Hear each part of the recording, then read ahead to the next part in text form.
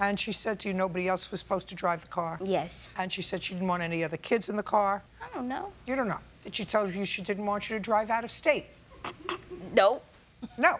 Did she tell you to be careful? All the time. Well, when she let you drive her car, what were the rules, if any, that she gave you? There was not. I don't recall. Just be careful and don't hit nothing. Well, that's good advice. Well, on what date did you hit something? Maybe last... I don't recall. Miss Hector, is she acting for me today, or is this what her attitude is? This is it. Then I wouldn't have let her have a car.